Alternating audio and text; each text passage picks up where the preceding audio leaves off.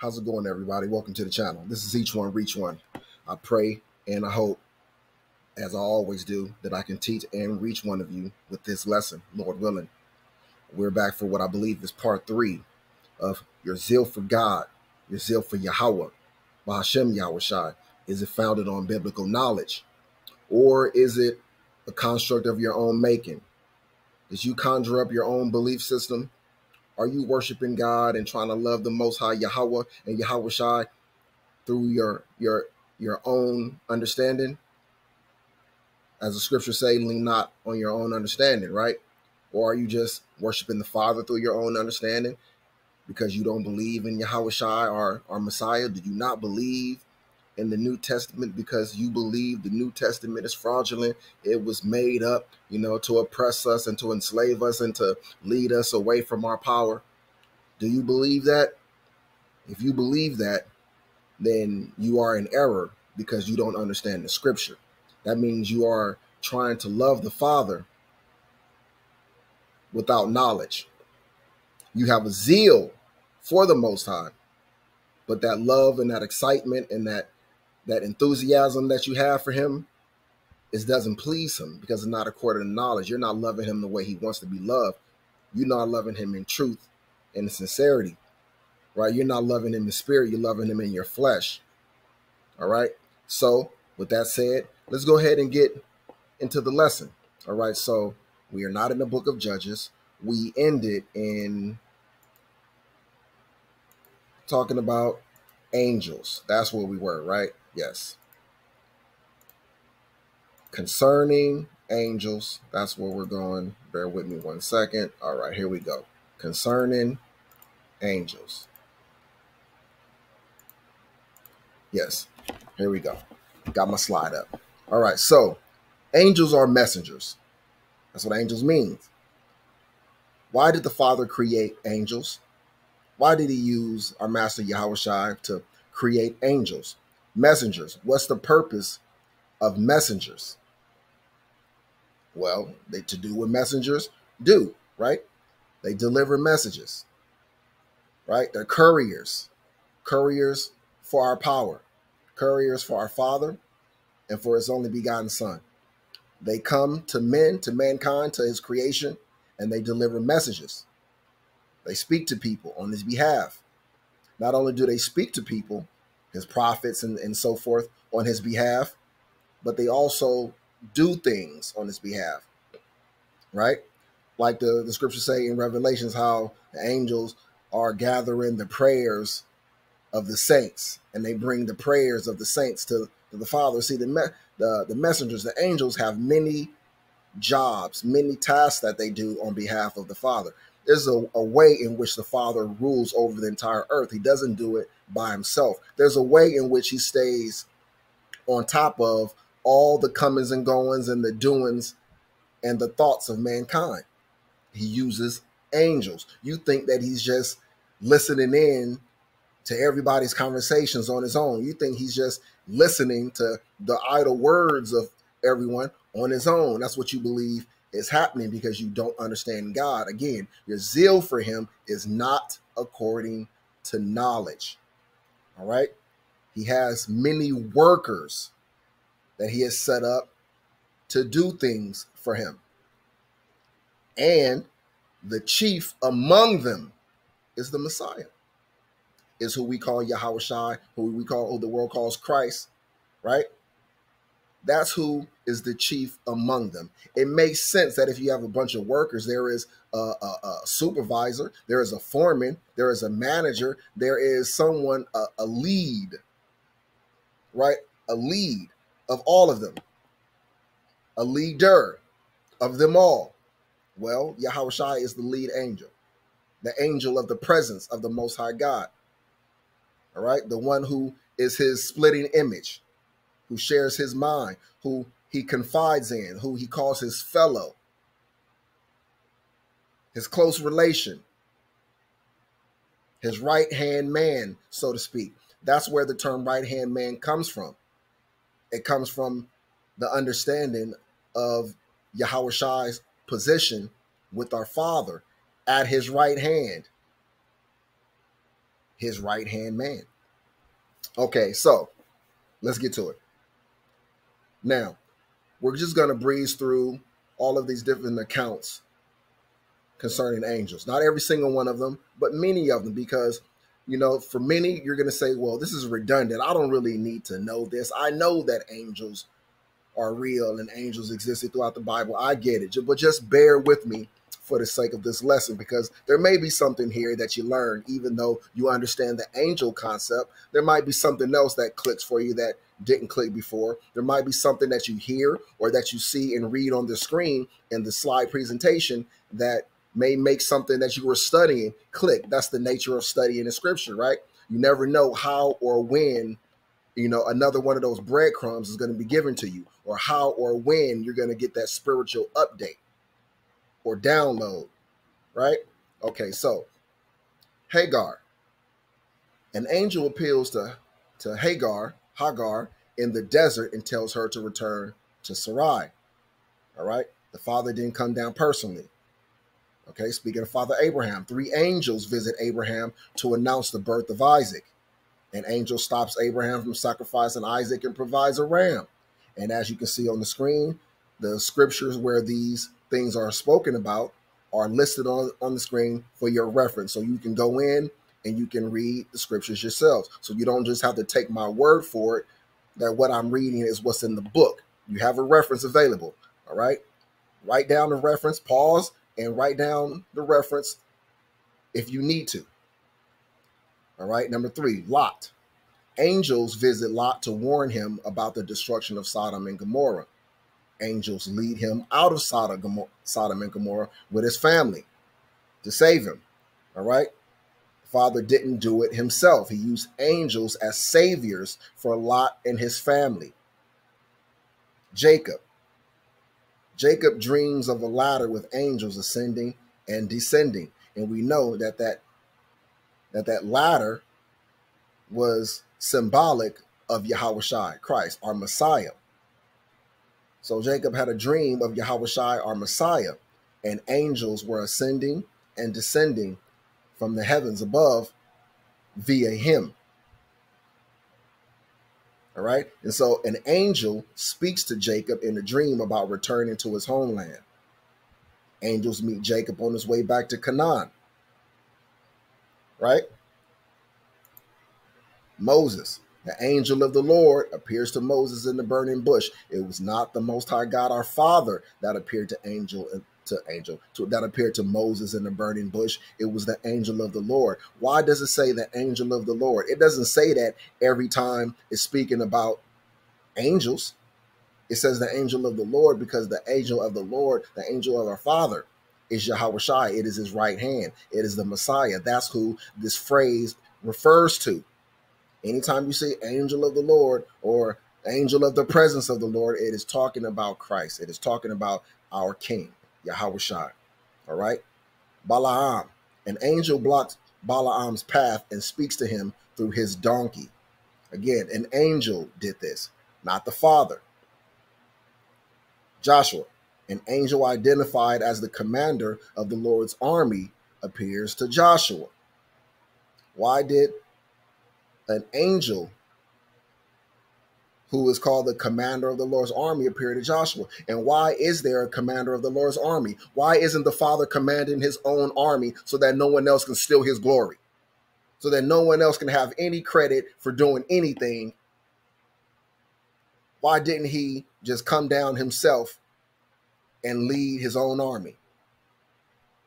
Why does he have an army that consists of physical human people? Why doesn't he have a spiritual army that came down to get the work done for him? Why did he use people, a physical, flesh and blood army? Why did he send in an angel to command that army on his behalf instead of doing it himself? If what you believe is true when he says, in my glory I will not give to another. If it means what you believe it means, then none of these scriptures make sense.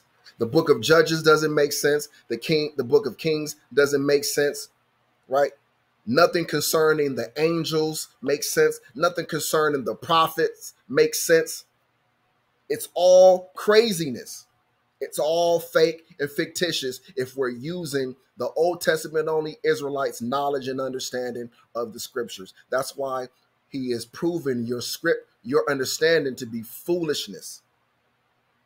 He was showing you to be without the Holy Spirit, to be without sound mind. You have no real understanding of heavenly matters or of this book at all. You don't need to be handling it. And you sure don't need to be teaching it if you are an Old Testament only Israelite. You're going to be in trouble. Your logic doesn't hold up. It doesn't pass the test. It can't be tried in fire and be left remaining. All right? Gideon. An angel appears to Gideon to call him to do what? To deliver Israel from the Midianites. So the father sent a messenger. He used a worker to go commission another worker to deliver Israel. He didn't deliver Israel himself. So Gideon got some fame and got some praise and got some props and some credit and some glory for delivering Israel from the Midianites. Why did the father allow Gideon to steal his glory? Why did he send an angel to steal that stole his, why did he give away his glory to an angel who would then go and allow Gideon to take his glory? That's twofold glory stealing. And the father did it to himself. He wasn't that bright. If you ask an Old Testament only Israelite, you see what you have to be saying about the Most High God to have the understanding and the belief system that you hold on to. It's crazy. It's going to get you in trouble because you're being disrespectful, thinking you're honoring the Father. You are dishonoring him with your madness. Manoah and his wife. An angel announces the birth of Samson. Elijah, an angel provides food and encouragement to Elijah. David, an angel of the Lord, appears to David to stop the plague on Israel. Right? An angel of the Lord, right, appears to David to stop the plague on Israel. An angel, not the angel of the Lord. Pay attention to wording. The angel Gabriel interprets Daniel's vision. Gabriel explains the prophecy of the 70 weeks. An angel, possibly Gabriel, speaks to Daniel about future events. Zechariah. Multiple visions are explained by an angel. In Zechariah 1 through 6, chapters 1 through 6. Mary, the angel Gabriel announces the birth of Yahawashi to Mary. Joseph, an angel appears to Joseph in a dream to tell him to take Mary as his wife. An angel tells Joseph in a dream to flee to Egypt. An angel tells Joseph in a dream to return to Israel.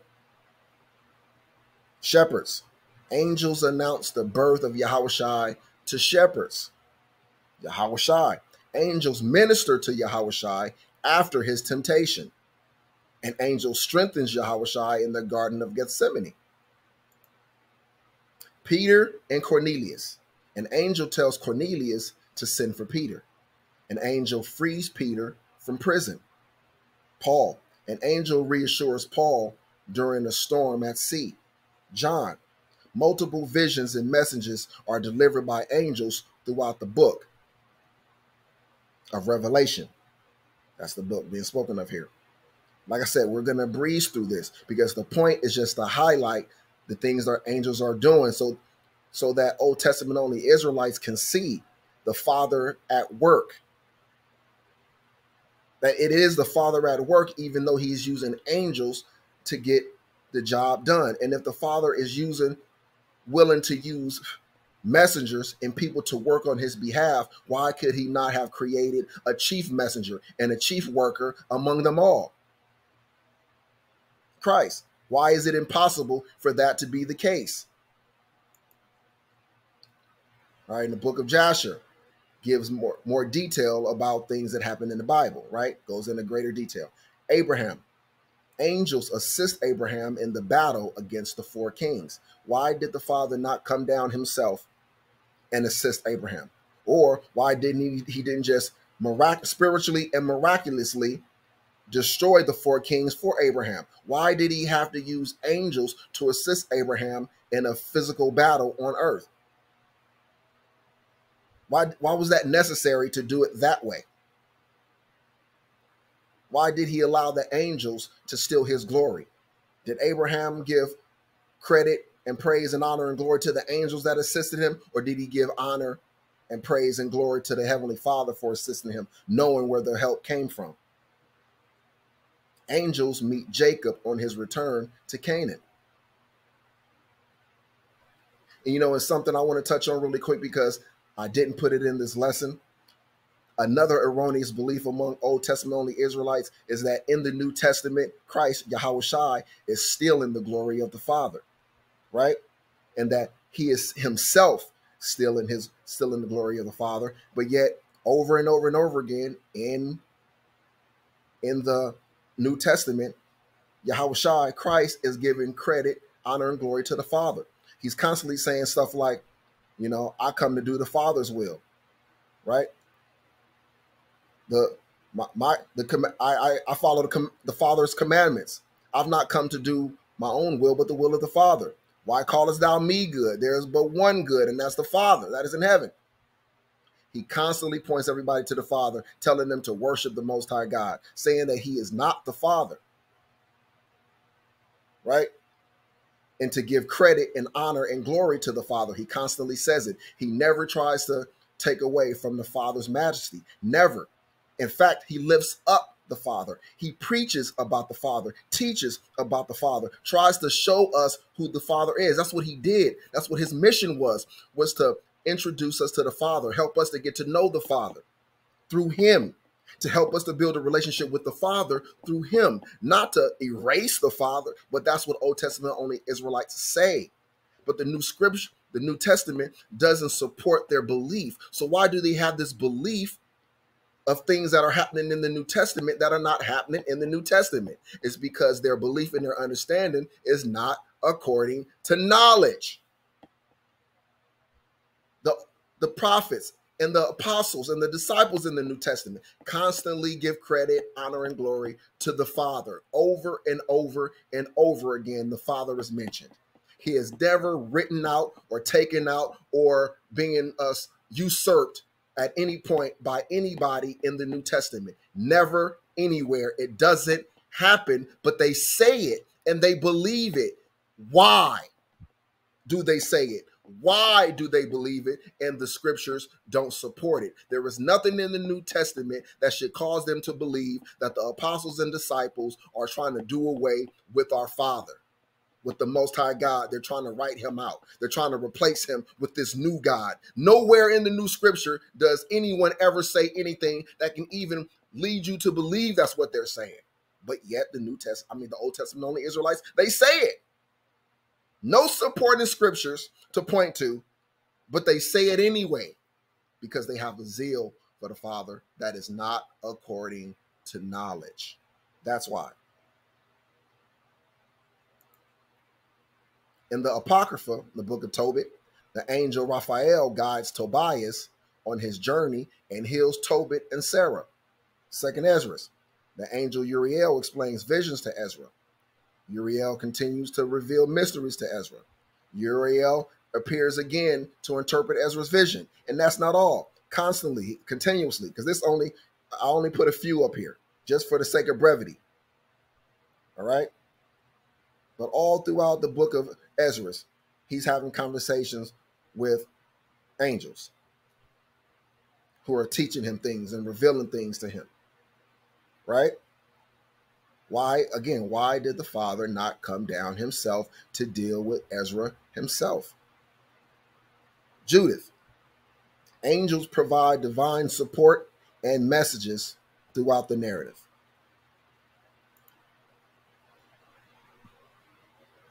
All right, concerning Father Jacob, let's go into Genesis chapter 32, verse 24 to begin. And Jacob was left alone, And there wrestled a man with him until the breaking of the day. And when he saw that he prevailed not against him, he touched the hollow of his thigh, and the hollow of Jacob's thigh was out of joint, as he wrestled with him. And he said, Let me go, for the day breaketh. And he said, I will not let thee go, except thou bless me. And he said unto him, What is thy name? And he said, Jacob. He knew his name. He didn't really need him to tell him his name, but there is a reason why he's doing this. This is for our sakes, for us who would come later and read the scriptures, for us to learn something. He said, Jacob. And he said, Thy name shall be called no more Jacob, but Israel. For as a prince hast thou power with God and with men, and has prevailed. You see, he changed his name from Jacob to Israel, right? Because he's now passing over from being a carnal man into being a spiritual man with God. All right? From a carnal man to a spiritual man. And that's our walk. We're supposed to go from the carnal man to a spiritual man. If you are an Old Testament only Israelite, you have never crossed over to being a spiritual man. You are a carnal man still. So you can only understand carnal things and not spiritual things. You have no spiritual discernment of the truth because you are without the Spirit, the Holy Spirit, which leads you into all truth. You're lacking it.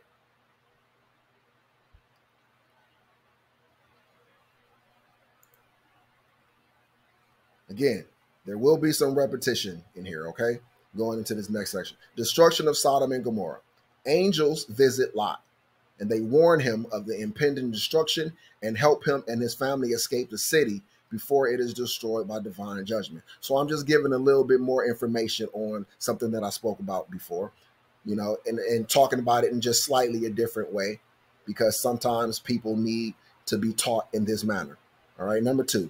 Angelic commander of Joshua.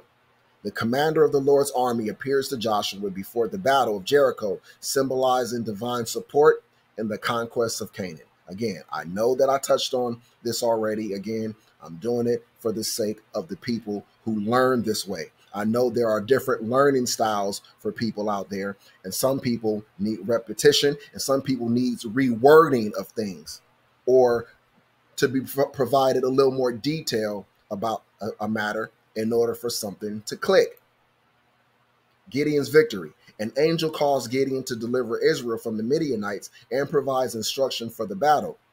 The Lord causes confusion among the Midianite camp, leading to their defeat. How did he do it? Via his angels, via his messengers, not himself. The Lord causes confusion among the Midianite camp.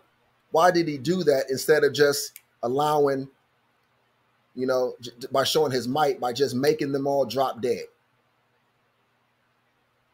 Why didn't he do that? Well, because he did it for the sake of Gideon and those with him, to strengthen them in their faith, in their belief of our power, to show them that I am with you.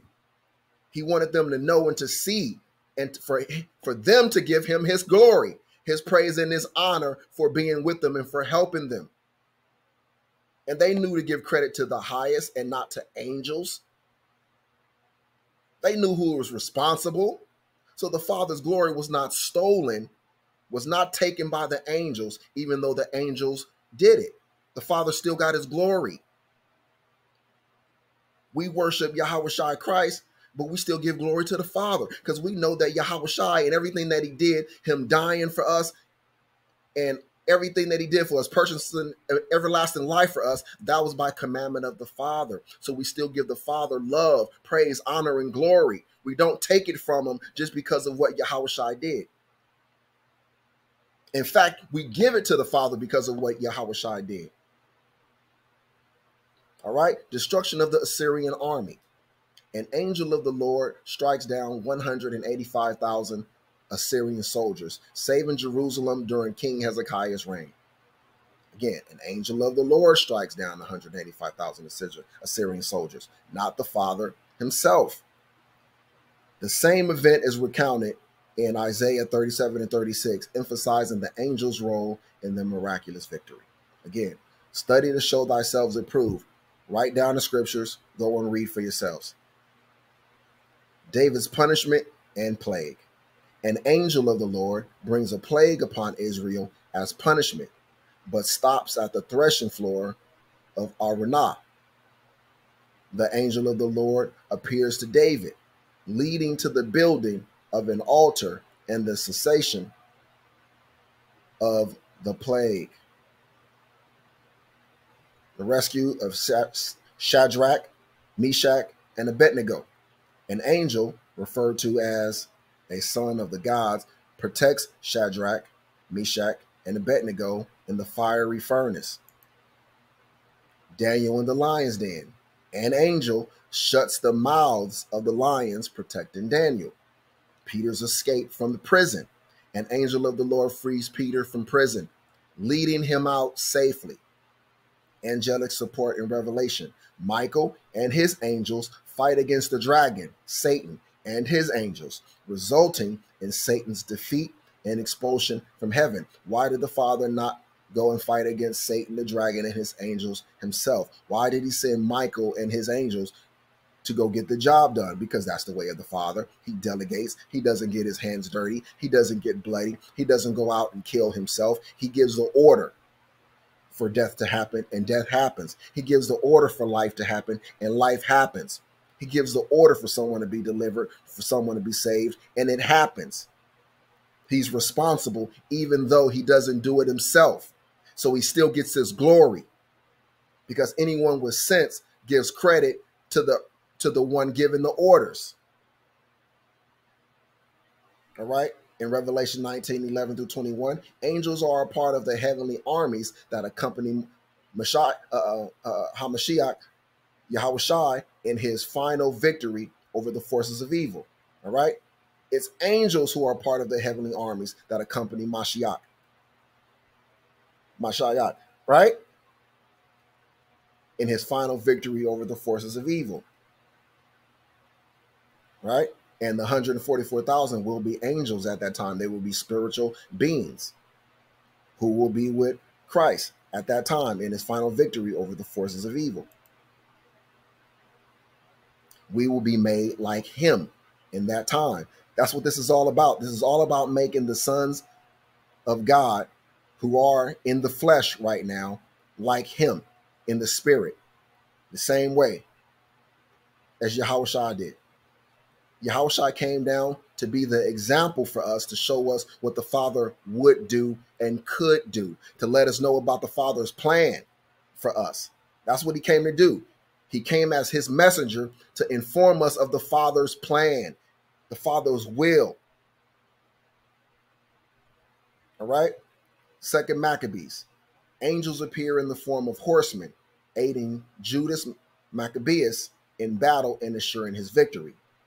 Angels assist the Maccabees in their battle, bringing divine intervention in their struggle for freedom.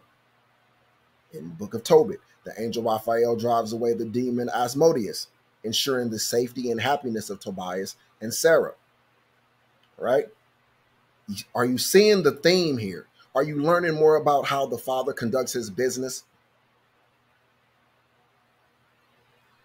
All right. In 1 Kings chapter 22, verse 18 is where we're going to pick up. Here's a story about the Father using angels to work for him. All right. About him delegating. And the king of Israel said unto Jehoshaphat, did I not tell thee that he would prophesy no good concerning me, but evil? And he said, hear thou therefore the word of Yahawah Bahashem Yahawashi.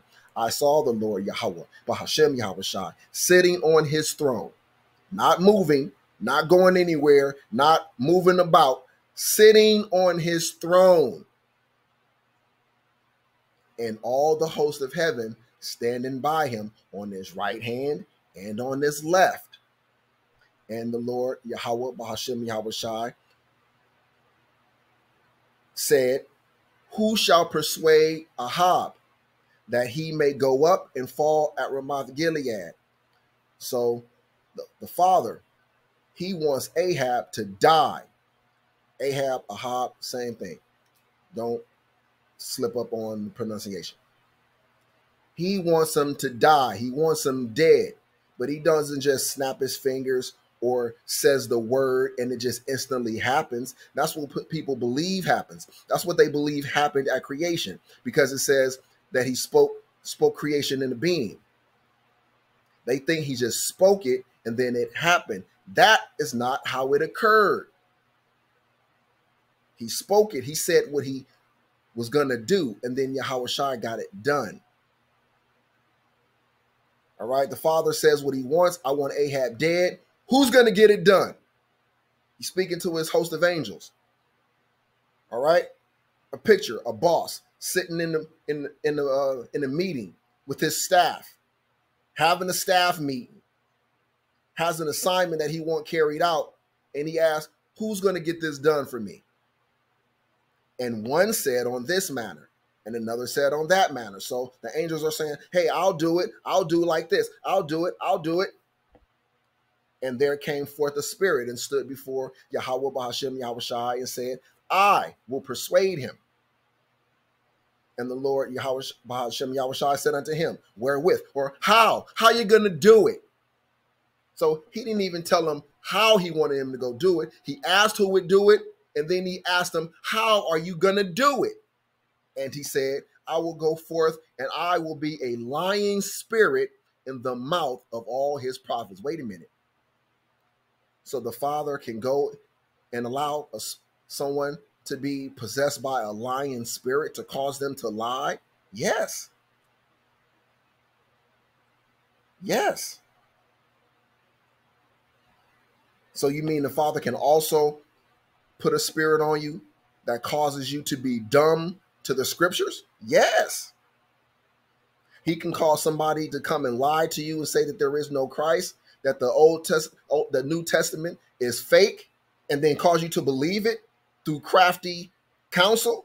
Yes. Because if the Father doesn't want you to believe in the New Testament, he can send a lying spirit to you to convince you that the New Testament is fraudulent so that you don't believe it. He can put a lying spirit in the mouth of someone who teaches you that the New Testament is not legitimate. And they will teach you in a way that sounds great to you, is believable, so that you believe the lie. Because he doesn't want you to know the truth. This should scare you.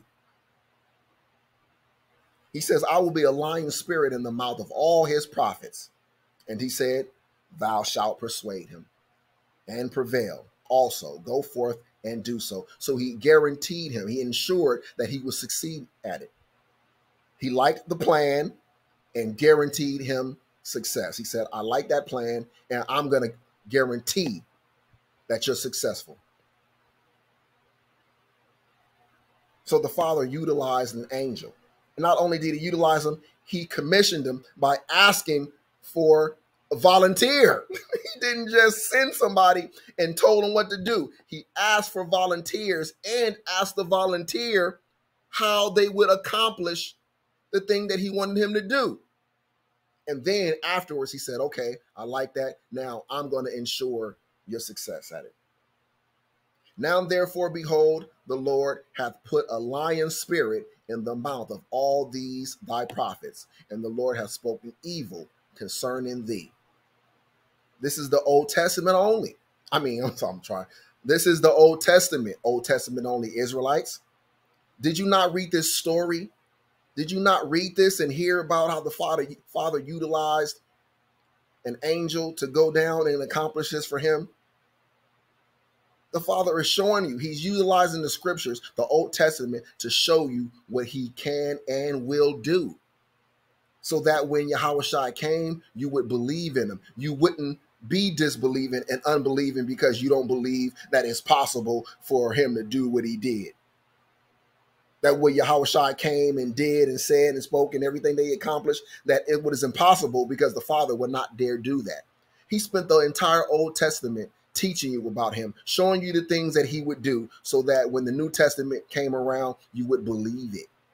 So that you would understand that this is the way of the Father. This is in line with what he has shown me he would do. This lines up with his character. This lines up with his history, with his track record. So I believe it.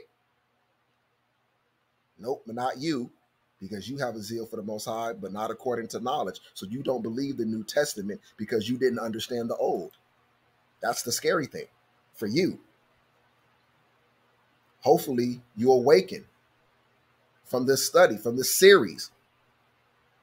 Hopefully you're watching all the lessons in this series and that you hear the conclusion of the matter before you part from it, before you cast it behind your back. All right, like the Most High said, because you have hated knowledge, therefore will I reject thee. You rejected knowledge, so I'm going to reject you. If you reject this, you're rejecting knowledge, and he's going to reject you according to his promise. That's his word. So what is the lesson learned? That the Most High gets things done without ever leaving his throne. He delegates and commands. He has vessels, human vessels, and spiritual powers, principalities that were created specifically to accomplish his will.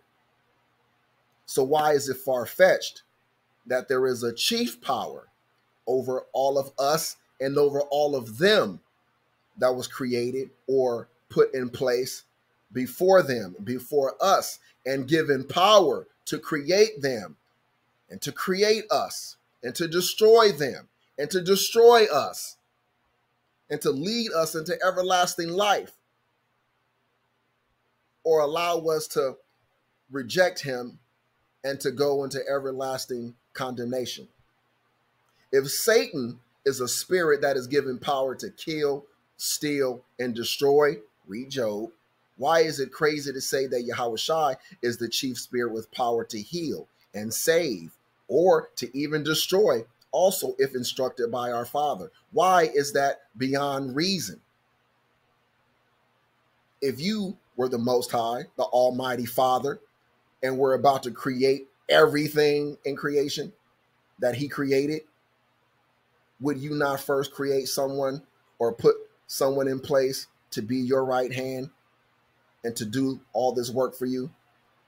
Or would you just go to work doing it all yourself while having the power to create people to work for you? What would you do? Again, even CEOs of corporations, owners of businesses are smart enough to hire people, to put people in place to work for them, to help grow their business and run their business. But you mean the Almighty Father isn't smart enough, powerful enough, crafty enough to hire people, to employ people, to put people in positions to do work for him, to fulfill his mission, his will? Are you saying that? That's crazy if that's what you're saying. So the prophets, aka the mouthpieces of Yahawah, Bahashem, Yahawashi. All right? The prophets. Look at the list of these prophets. Isaiah, Jeremiah. All right? And Lamentations was written by Jeremiah. That's who it's attributed to. Ezekiel, Daniel, Hosea, Joel, Amos, Obadiah, Jonah, Micah, Nahum, Habakkuk, Zephaniah, Haggai, Zechariah, Malachi, Abraham, Moses, King David. Yes, King David was a prophet. When you read his Psalms are full of prophecies. Many don't understand what's going on in the Psalms. So you hear people say, well, look, this was talking about King David, when you hear Yahawashi and his apostles and disciples in the New Testament referring to the Old Testament and quoting the Psalms, and they believe that these things that David was talking about, that he's writing about himself, but he wasn't. They were prophecies. He was writing about the coming king. He was writing about Yahawashi and his life and the things that he would do, say, and fulfill. But because you don't understand prophets and how they wrote the prophecies, because you don't really understand the Old Testament that you cling to so tightly, you don't understand the New Testament, you don't understand the Father, his will, his plan, or what he would do, what he did do. And how is it that you read the Old Testament, you read all of these prophecies in the Old Testament, the promises of the Father, and you say you believe in him? Well, if you believe in him, then you got to believe that he cannot and does not lie. And since he cannot and does not lie, all of his promises must be fulfilled. And all of his promises were not fulfilled in the Old Testament. And so if all of his promises were not fulfilled in the Old Testament and the New Testament is fraudulent, that means his word is void, that he lied to us, that he did not do the things that he said he would do. He did not accomplish what he said he would accomplish. He did not keep his word. The New Testament is his word being kept. It's his prophecies that he made in the Old Testament being true, being fulfilled. If the New Testament is not legitimate, then the Father didn't keep his word that he made to us in the Old Testament. You're calling him a liar. That's what you're saying, that he lied. And if you believe that people stopped writing stuff down, that our people quit taking records with the book of Malachi, that was it. Nobody wrote anything down anymore. No one kept any records. There was no more teachings. The history of Israel just stopped. It ceased. You're unbelievably crazy, insane, in fact, absolutely groping around in darkness. You're blinded. And that kind of blinding can only come from on high. Aaron, Miriam, Samuel, Nathan, Gad, Ahijah, Shemaiah, Edo, Hanani, Jehu, Elijah, Elisha, Micaiah, Oded, Huldah, Zechariah. These are prophets, right? All spokesmen for the Father and Yahawashi, our King. All people, humans, flesh and blood, that were commissioned to speak on his behalf, to do things on his behalf, to teach on his behalf, to intercede, to come and speak to the people, to show them the Father and Yahawashi, to teach them about things to come. So why could Yahawashi not have been a heavenly messenger sent from our Father to come teach us of things to come? To come and die for us, because only the blood of the sinless would be sufficient.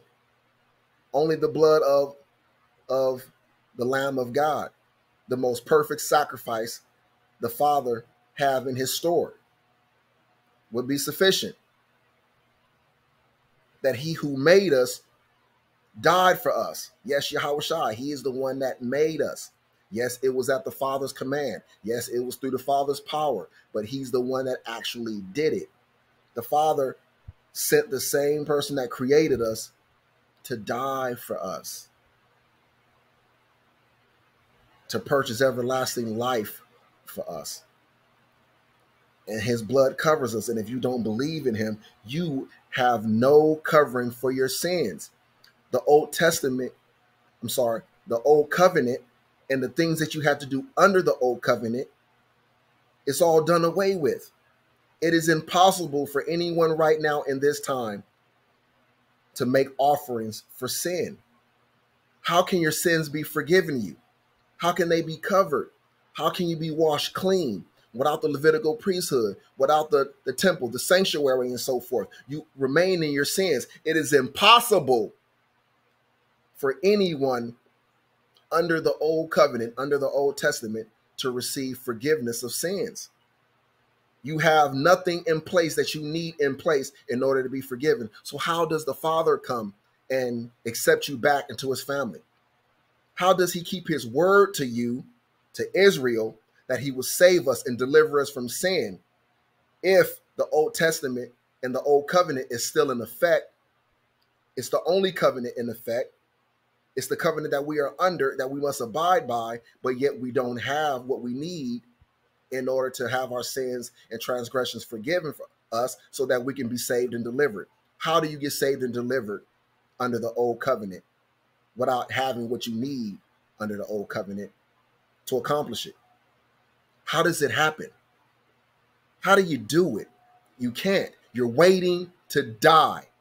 If you are not under Yahawashi, if you do not believe in him, you are just waiting to die. There is no forgiveness for you. There is no covering of your transgressions and iniquities. There is no salvation for you. There is no everlasting life for you. There is no adoption into the Most High's family for you. You don't get to make it. And you are responsible for covering your own sins. And the only way you can do it is to keep the law of Moses and to do all the acts of sacrifice that was necessary under the Old Covenant. You better find us some Levitical priests. You better set up a sanctuary. You better go and get everything that you needed under the Old Covenant for ritual and ceremonial sacrifices and cleansing and so forth. You better go run and set it all up before the world ends. You can't. It's impossible. It'll never happen. He ensured that it was impossible. He moved it out of the way so that we would no longer try to rely on the Old Covenant for salvation. He wanted us to have to rely on him. So he took out of the way the thing that we relied on to try to find our own righteousness, to try to cleanse ourselves. He didn't want us to try to cleanse ourselves. So he got rid of the very institution that we relied on to try to cleanse ourselves. And because we don't have it, that is supposed to be the truth, that we are supposed to try to cleanse ourselves. He doesn't want that to be the way we try to get to him. He provided a new way. You're supposed to know what he wants by what he's done.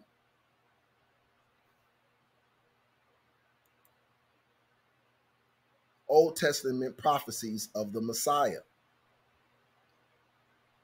King David, through the Psalms, prophesied of him many times over. For the sake of brevity, we'll just get a few. In Psalm chapter 2, verse 7, I will proclaim the Lord's decree. He said to me, you are my son. Today I have become your father. This is not the Lord speaking to David. This is not King David speaking about himself. All right. This is like he overheard a conversation between the Father and Yahawashi, and he's relaying the conversation to us. Psalms 22:1 and 16 through 18. My God, why have you forsaken me? Dogs surround me. A pack of villains encircle me. They pierce my hands and my feet. All my bones are on display. People stare and gloat over me. They divide my clothes among them and cast lots for my garment. I'm not reading the King James Version because some people, I have a feeling that the people who really need this lesson are people who need to hear this in more simple English. They need to hear this put more plainly for their understanding, because apparently they don't understand the KJV. Okay? So this was not something that happened to King David. He's prophesying of what would happen with Yahawashi when he came to the earth.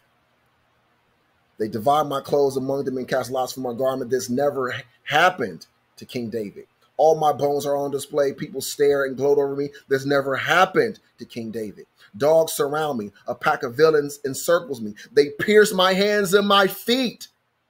This never happened to King David. Who did this happen to in the entire Bible? Come on, man. Don't be an idiot. Who did it? Who did this happen to? This was a prophecy of what would happen to someone. And that someone is who is speaking here in the Psalms. Who is this? Psalms 110, verse 1 through 4. The Lord says to my Lord. Now this is King David speaking. The Lord says to my Lord. Who is the Lord speaking to his Lord. This is between the Father and his Son. All right. So I'm going to translate. The Father said to Yahawashi, said to Christ, sit at my right hand until I make your enemies a footstool for your feet. You are a priest forever in the order of Melchizedek. Again, King David speaking, saying, the Father says to Yahawashi, our Messiah, sit at my right hand until I make your enemies a footstool for your feet. You are a priest forever in the order of Melchizedek. Prophecy. Speaking of things to come. This is not something the Father said to David. All right. Again, he's like a fly on the wall, hearing a conversation between the Father and the Son, Yahawashi, and he's relaying what he heard in the conversation. But you don't understand the Old Testament. You don't understand prophecy. You don't understand the Psalms. You don't understand what King David was saying a lot of times. You don't understand what any of the prophets were saying most of the time. But you love the Old Testament. How ironic. Moses, in Deuteronomy chapter 18, verses 15 through 19, listen to what he says. And the Lord your God will raise up a prophet like me from among you, from your fellow Israelites. You must listen to him. The Lord your God will raise up a prophet like me, not just any prophet. He will raise up a prophet like me, whose life resembled the life of Moses.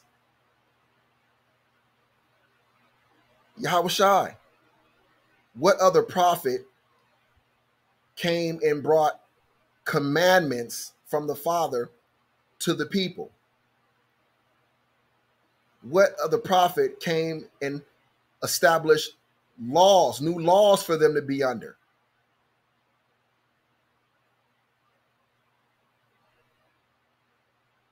What other prophet came and led them out of captivity and out of bondage into safety? None. If you're looking at the prophets of the Bible, if you're not looking at Yahawashi, if you're not looking at Christ, you're never going to find this prophet that he is speaking about. You're never going to be able to identify them if you rule out Christ. And listen to what Moses says. He says, you must listen to him. Why is he saying that? Because he's saying that that day is going to come where you are no longer going to follow the laws that I gave you. You're going to follow the laws that he brings you. You're going to follow his commandments. You're going to discontinue from following the things that I brought you and gave you, and you're going to listen to him, telling you that the law of Moses is going to be done away with. Moses himself is informing you that the laws that he brought and commandments that he gave you are going to be done away with. They're going to be overruled when this prophet comes. He's going to bring you something that's going to overrule what I said. So you must listen to him in that day and stop listening to me. That's what he's saying. But how did you not understand that this is what Moses was saying? Because you were left in gross darkness. Isaiah chapter 7, verse 14. Therefore, the Lord himself will give you a sign. The virgin will conceive and give birth to a son and will call him Emmanuel. When was there a virgin birth, a virgin that conceived a son called Emmanuel? And I know somebody saying, see, they said his name was going to be Emmanuel, not Yahawashi, not Jesus, XYZ, blah, blah, blah. Those people are without understanding. They don't understand the way names are used in the Old Testament, because names are usually just Hebrew words and Hebrew phrases that are made names. Emmanuel is a phrase in Hebrew that means God with us. It's not a name in the way we know names. It is a name in the sense of it is a phrase, because the person that this is referring to would be called God with us, because he would be God in the flesh who would be dwelling among the people. Who else in the entire Bible was considered God in the flesh, God dwelling among his people. Christ, Yahawashi, was referred to as a God among us, the Israelites, among his people. You say the virgin birth was all made up by Christians and is fake, but here in the Old Testament is a prophecy about the virgin birth, man. This is a foretelling of the coming of Yahawashi, of Christ, in the Old Testament. Isaiah chapter 9, verse 6 through 7. For to us a child is born, unto Israel. To us, Israel, a son is given. A child is born, a son is given. And the government will be on his shoulders. Wait a minute, it sounds like the Father is giving his glory away to this son, to whoever this child is that will be born, and the government will be placed on his shoulders. So the Father isn't going to take the burden of the government being on his own shoulders. He's going to place it on the shoulders of this son, this child that will be born, and he will be called, listen closely, Wonderful Counselor, Mighty God. Listen, this is the Old Testament. A child will be born among Israel. A son will be given. A son given? Whose son is given? The son of the Father. He is given his son. And his son will be called Wonderful Counselor, Mighty God. You hear that? Everlasting Father. Sounds like a God to me. Prince of Peace. If this is not Yahawashi, if this is not our King, our Messiah, who is it speaking of? And why is the Father allowing his glory or any glory to be given to this child that will be born? To us a son is given. Who else is able to give a son? Who gives life? The Father does, right? So the Father is giving his son and putting the government on his shoulders. And his son would be called Wonderful Counselor. Listen, remember when it says in the previous verse that previous scripture that he will be called Emmanuel? See, when he says he will be named, he will be called, these are synonyms for each other, right?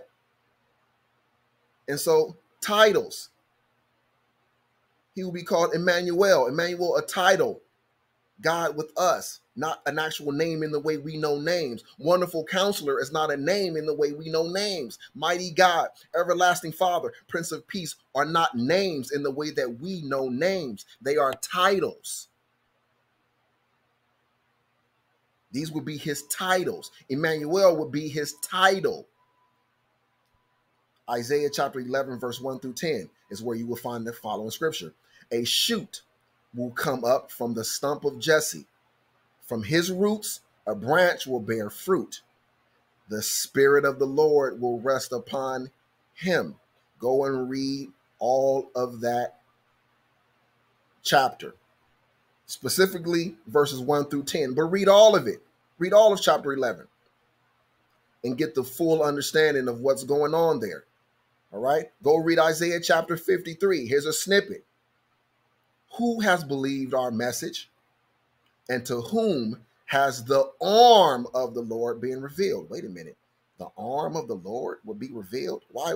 So the Lord is going to reveal his arm. He has a physical arm that gets revealed to people. What kind of sense does that make? None. See, if you're without spiritual discernment, you don't understand spiritual talk. That the arm of the Lord is a person. It's someone. Who is this arm? Why is it referred to as an arm? Because you use your arm to get things done, right? When you want to grab something, you use your arm, right? When you need to fight, you will use your arms. Protect yourself, you will use your arms. You want to build, you will use your arms. So it's symbolic of the fact that whoever this is someone that works on behalf of the Father.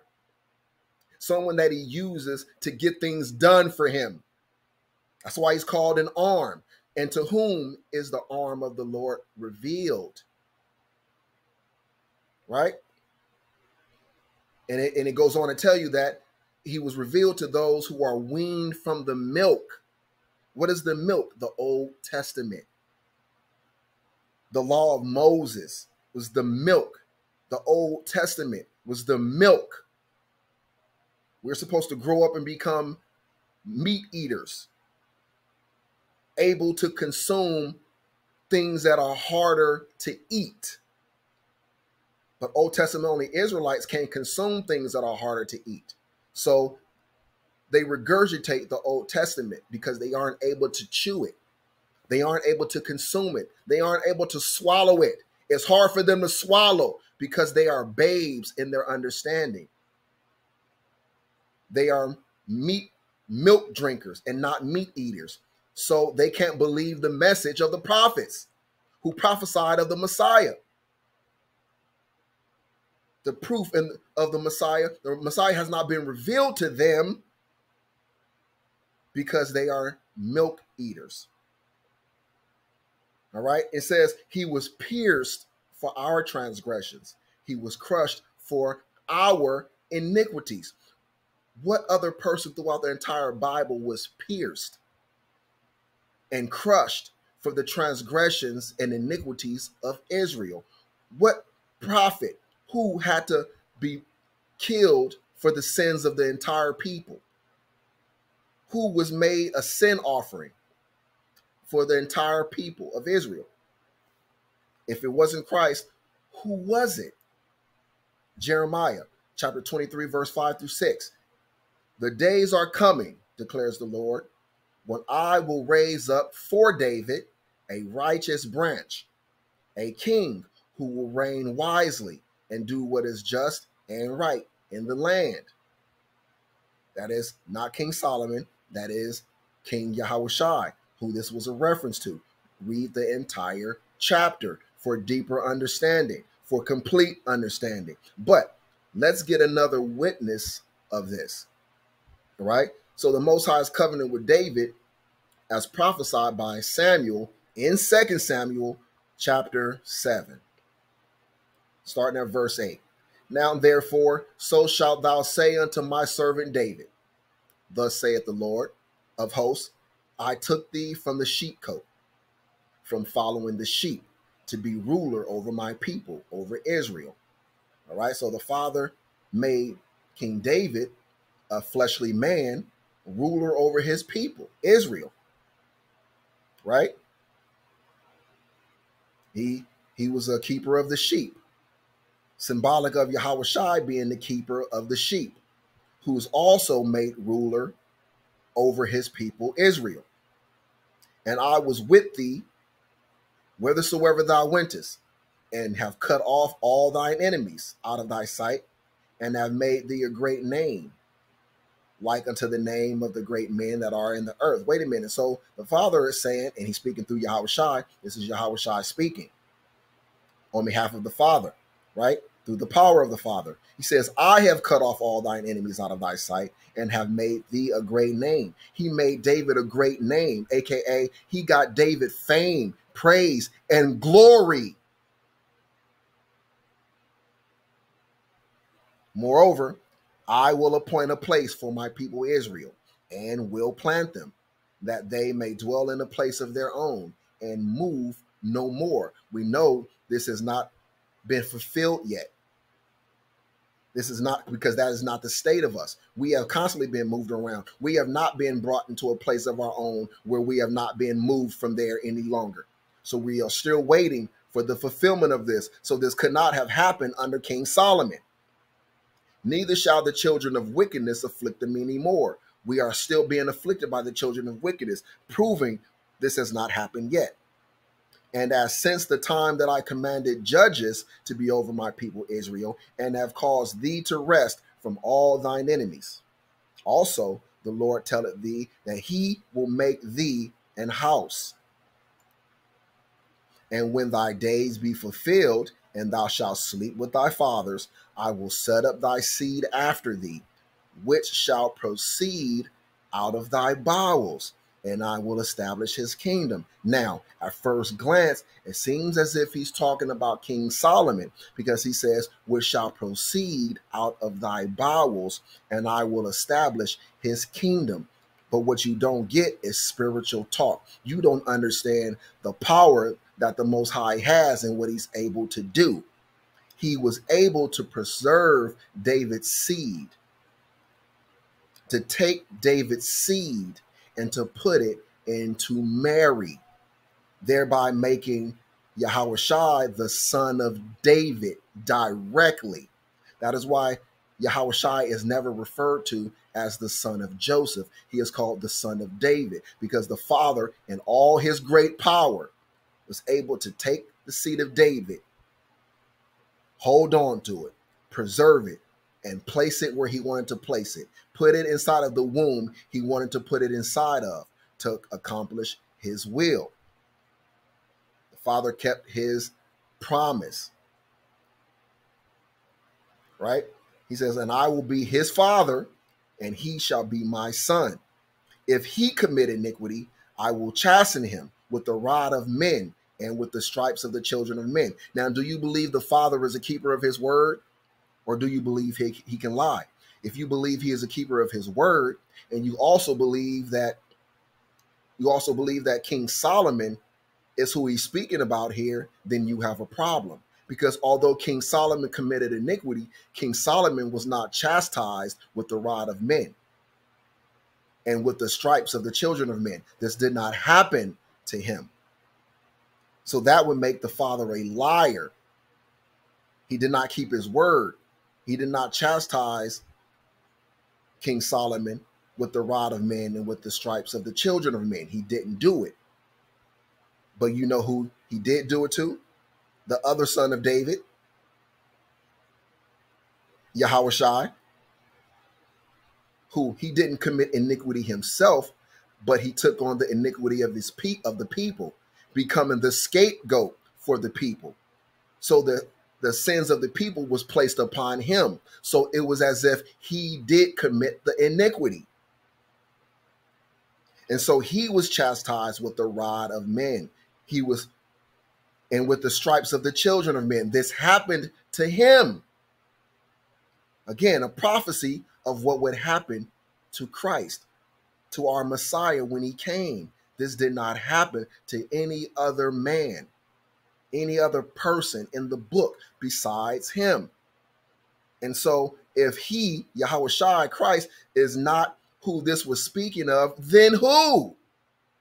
And since you can't answer the then who with anyone outside of Yahawashi, that would make the Father a liar and not a keeper of his word. And that's what you are saying about him, which puts you in transgression, which puts you in error. Again, which highlights the fact that you have a zeal for the Father, for the Most High, that is not founded on biblical knowledge. All right? He says, but my mercy shall not depart away from him, as I took it from Saul, whom I put away before thee. And thine house and thine kingdom shall be established forever before thee. So using that son that I chastised with the rod of men, I will establish your kingdom, David, forever before thee. Thy throne shall be established forever through him. Through this son, I will establish a Davidic kingdom forever. That didn't happen with King Solomon. So this cannot be a reference to King Solomon. It has to be a reference to a future king, a future son of King David. How can there be a future son of King David if King David passed away? And if the Most High is not able to preserve David's seed and place it in a woman in a future time period. When did the Father keep his word if the virgin birth story is fraudulent? Daniel chapter 7, verse 13 through 14.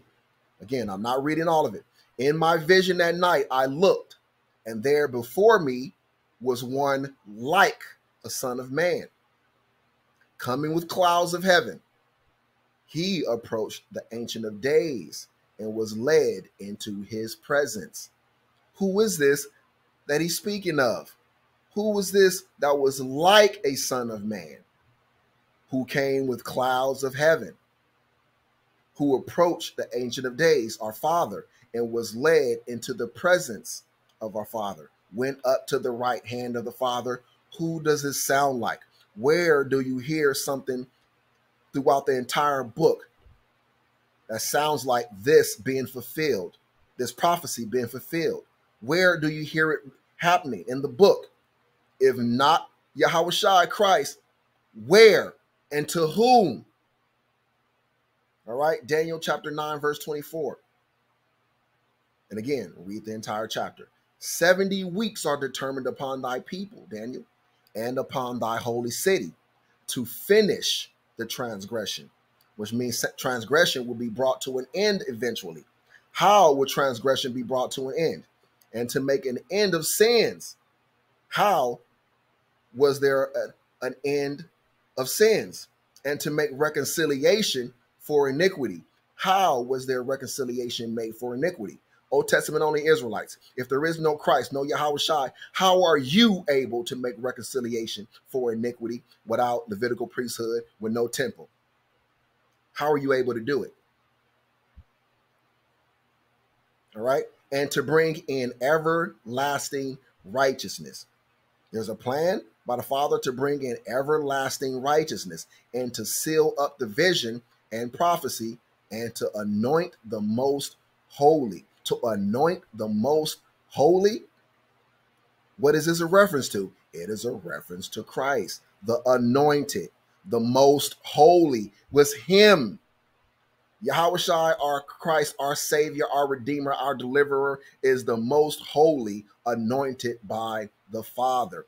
This was all a prophecy of what would happen, of him coming in the flesh when he came to make an end of sins, to finish the transgressions of Israel, to make reconciliation for the iniquity of Israel, and to bring in everlasting righteousness.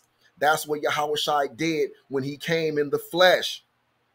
If Yahawashi didn't come, if the New Testament is fraudulent, when was this prophecy? When was this promise? When was this guarantee of God fulfilled? How did he do it? When did he do it? If the New Testament is fraudulent and he didn't do it through Christ Yahawashi, you're calling the Father a liar because it never happened. If Yahawashi never happened, if the New Testament is illegitimate, then the Father did not keep his word. Verse 25. Now, know therefore and understand. Know therefore and understand that from the going forth of the commandment to restore and to build Jerusalem unto the Messiah, the Prince, telling you that the Messiah, the Prince, would come, shall be 7 weeks and 62 weeks. The street shall be built again, and the wall even in troublous time. And after 62 weeks shall Messiah be cut off, meaning killed, but not for himself. So he's not going to be killed for anything of his own doing. Whoever this Messiah is going to be killed, but not because of his own transgressions, not because he deserved it. He did nothing to be killed, but he's going to be killed. And the prince of the people that shall come shall destroy the city and the sanctuary, and the end thereof shall be with the flood, and unto the end of the war desolations are determined. Again, prophesying 70 AD. Right? Because of Israel not believing in the Messiah, not loving him, not honoring him, not obeying him, not clinging unto him, is why 70 AD happened unto Israel, why the sanctuary was destroyed, why the Father brought it down, because that was always the purpose, to get rid of the Levitical priesthood, was to get rid of the law of Moses and to replace it And since we wouldn't accept the replacement, willingly, he forced it upon us via the sword of our enemies, who he caused to take down the sanctuary, remove the Levitical priesthood, and then come and push Christianity on us, that pushed a Messiah on us. Yes, they lied about what he looked like. They lied about, who he came for. But the Messiah did exist. We were fed the New Testament at the point of the sword and at the threat of death, because we wouldn't accept it the way the Father tried to deliver it to us the first time.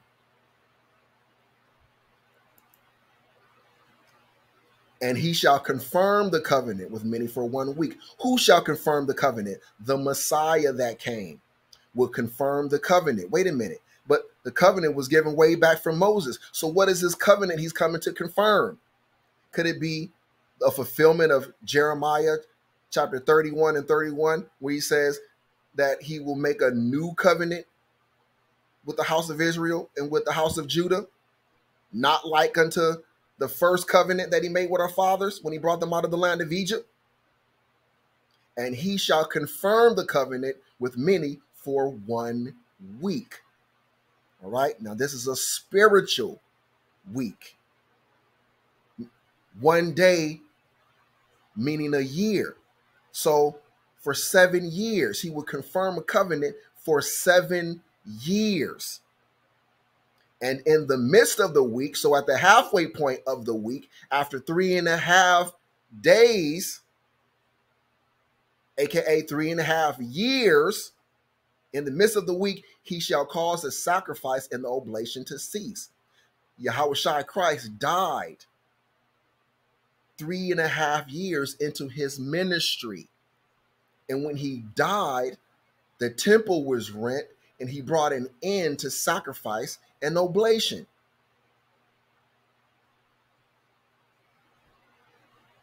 Right? And that's why there is still a 3.5 year period left for him to confirm the covenant. That's why many understand, rightfully so, that there is still 3.5 years to be fulfilled of the confirming of the covenant. And that is going to happen when he brings us into the wilderness. We are waiting for the fulfillment of the 3.5 years in the wilderness. That concludes the confirming of the covenant for the week. All right? Micah 5:2.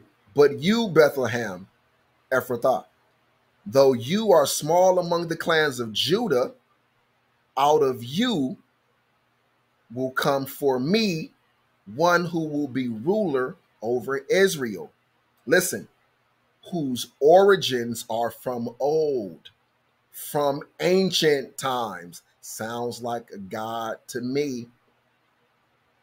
A prophecy of someone who will come out of Judah, who will be made ruler over Israel, whose origins, whose beginnings are from old, from ancient times, who was a God.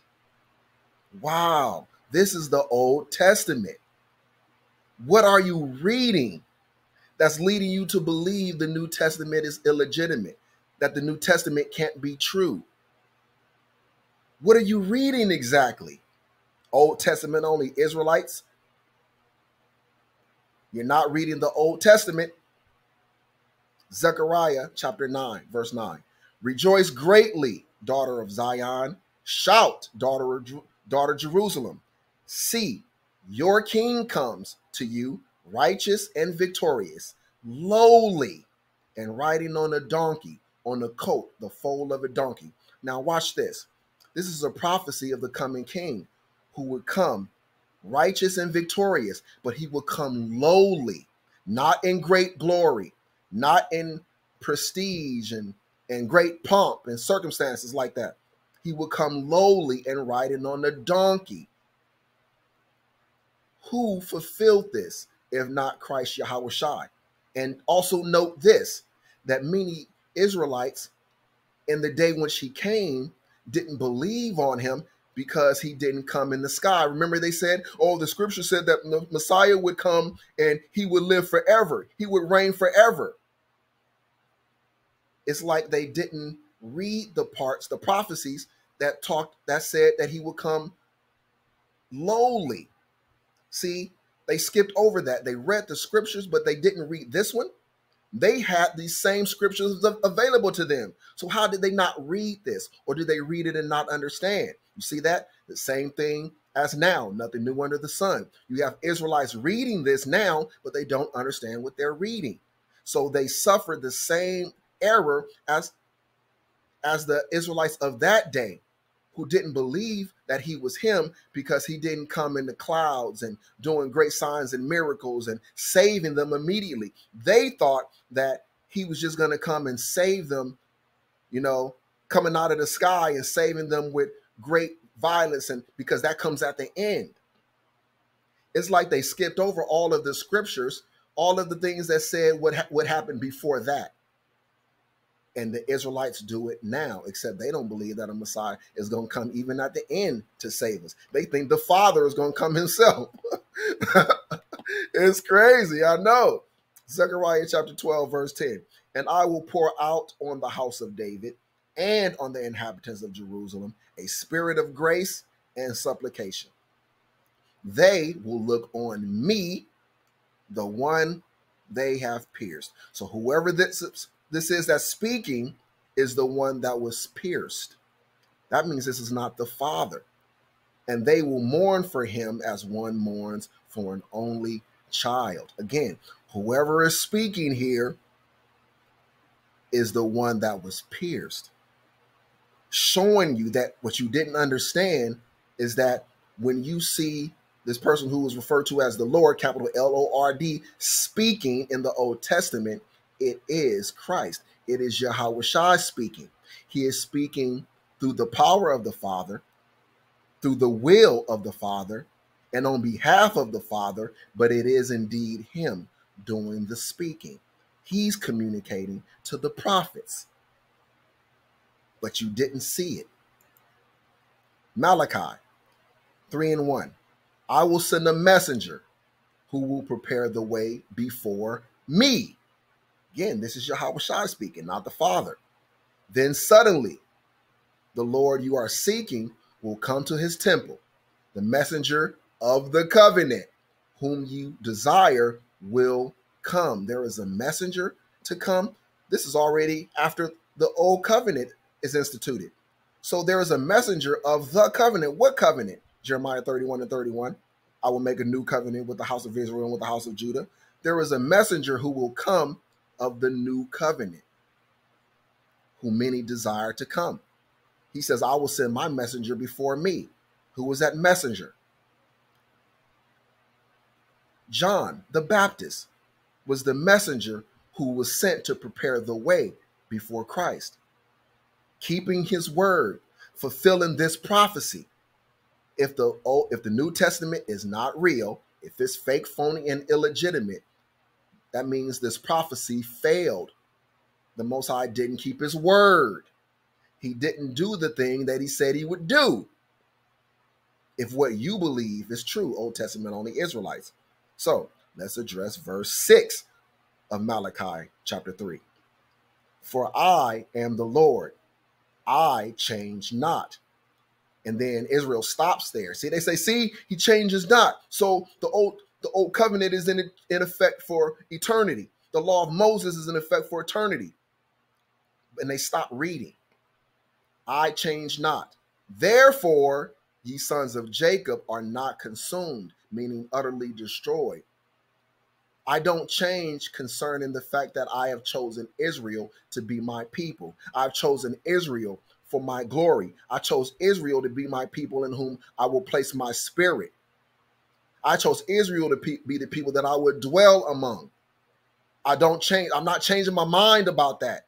That's why you sons of Jacob are not utterly destroyed, because I'm going to keep my word. Not that I don't change. I don't do things differently. That doesn't make sense.